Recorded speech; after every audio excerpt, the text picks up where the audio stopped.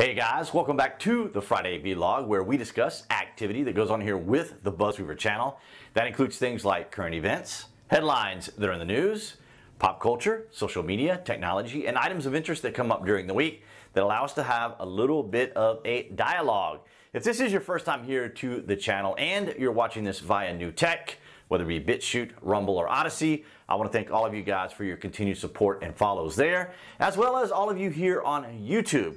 Your guys' likes, shares, and comments help contribute to the channel, as well as that algorithm that we're always battling. So I want to thank all of you guys for your continued support. All right, guys, so we're in the middle of the holiday season. If you guys plan on doing any ordering online, and specifically on Amazon, I'd like for you guys to consider using my influencer link below this video. When you click on the link, it will take you to my influencer page, which is essentially similar to the Amazon landing page and works very similarly. Of course, on there you'll see some items that I have reviewed or products that I use, as well as equipment for the channel. You guys can just use the search feature above to look for anything that it is that you want to make a purchase of. And of course, that generates a commission here for the channel. Your privacy is protected because all I see is that a purchase was made. So if you guys are doing some online purchasing this holiday, consider using my Amazon link influencer page link. We start things off from CNBC. Wholesale prices measures rose 9.6% in November from a year ago, the fastest pace on record. Now, if you've been a part of the channel at least for the last few months, you know that we have talked about inflation, and at least by December, we are anticipating seeing, if not feeling, some of the effects of it without a doubt. Wholesale prices increased at their quickest pace on record in November, in the latest sign that the inflation pressures bedeviling the economy are still present, the Labor Department reported on Tuesday. So, not particularly unusual, not anything we weren't anticipating to see happen.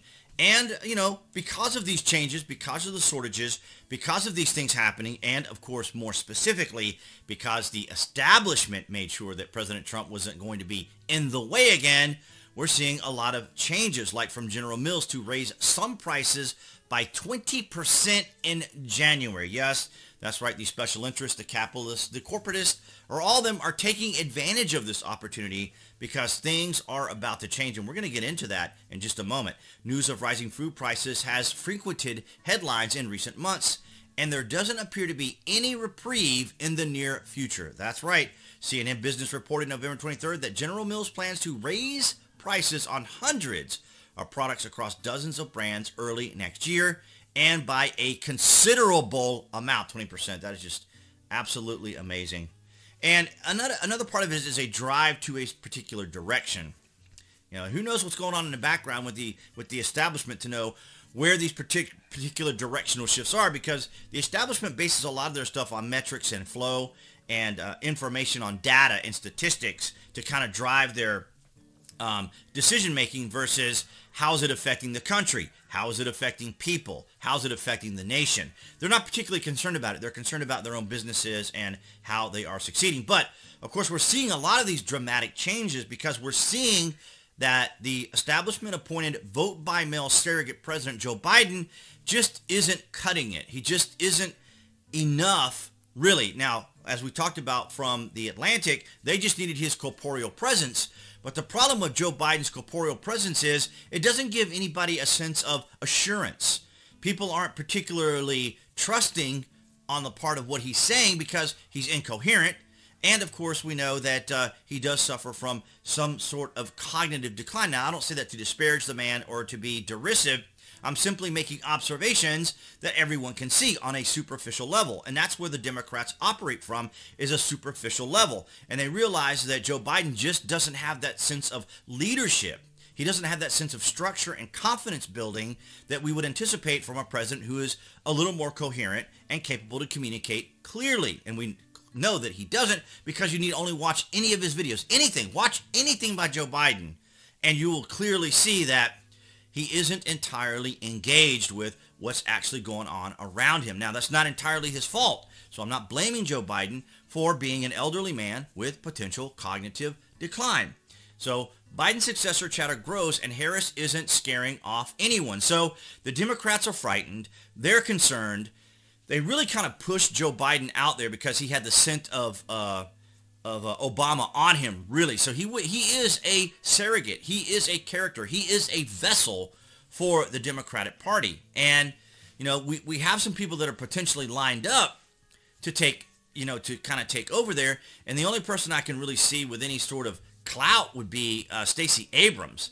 But in this particular article, it just says, you know, President Joe Biden says he intends to run for re-election in 2024, but not all Democrats believe him, nor are they convinced his number 2 would be the clear heir if he does choose to opt out. So already, and their approvals are absolutely terrible. I think Kamala Harris is like in the 26% approval. It's absolutely abysmal. And not only are they falling out of favor with the Democrat Party and perhaps many of the blue states, but now with this from Fox News Business, Biden admin declines to extend student loan pause, snubbing progressives. So there you have it right there.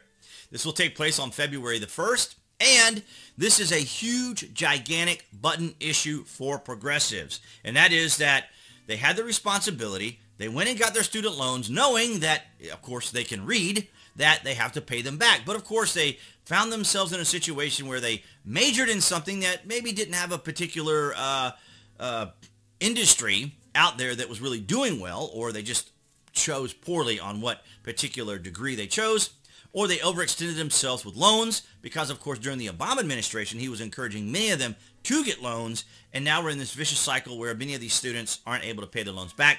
It took me 8 years to pay mine off, but the Biden admin declines to extend the student loan pause, snubbing progressives. This is going to be a huge problem for Joe Biden. Huge. But again, the establishment got him in there. The establishment will continue to do what they want because the establishment isn't concerned about students. They're not concerned about Americans. They aren't concerned about America. They're concerned about recouping from being held back by President Trump. The Biden administration still plans to resume federal student loan payments at the beginning of February, rejecting a push from other Democrats to extend the pandemic relief program for millions of borrowers. So as you can see here, no mystery that the Democrats are going to, of course, take advantage of a crisis, never let it go to waste, and they will continue to push this. Who knows how far we'll go along. Right now, we're in the Omicron variant. There's no telling how far that will go. And, of course, we just saw Boris Johnson address the nation there. Unfortunately, I didn't have an opportunity to listen to that address. But, again, they're still pushing the continuing concern and focus on the pandemic. Now, I'm not trying to dismiss the fact that the virus is still out there, nor am I trying to tamp it down. I'm just simply saying that it will continue to go on. But on kind of a bit of lighter, interesting news, a little bit tit for tat here on the Twitters. If you haven't already, be sure you follow me on Twitter. You can find the link to all of my social media accounts below this video, so be sure to join me there. So Elizabeth Warren tweeted, "Let's change the rigged tax code so the person of the year will actually pay taxes and stop freeloading off everyone else." Oh, really? Is that right, Elizabeth Warren? And Elon Musk replied, "And if you open your eyes for 2 seconds, you would realize I will pay more taxes than any American in history this year. Don't spend it all at once. Oh, wait, you did already." So one could make a cheeky kind of snarky comment about Elizabeth Warren attacking an African American because if you did not know, Elon Musk is from South Africa. So nonetheless, guys, I just kind of wanted to end it there. I thought it was kind of amusing that this little kind of tit for tat goes on. This is Twitter for you. This is what you can typically see on Twitter each day, the back and forth of individuals, the culture war, the cancel culture, the woke, all of them organized here on Twitter. So you're probably saying, then why in the heck do you want me to follow you on Twitter? Well, that's a good question because I get this all the time from many people across new tech, and that is, well, why are you still on those platforms? Well, because normies use these platforms. Your everyday mom, pops, whomever out there, this is what they know because this is kind of, in a way, what they trust, I suppose is the way to say it, or it's more mainstream. It's something they recognize, and so they aren't going to be out there looking for new tech. And if you do any Google searches, it's not going to pull up any new tech anyway.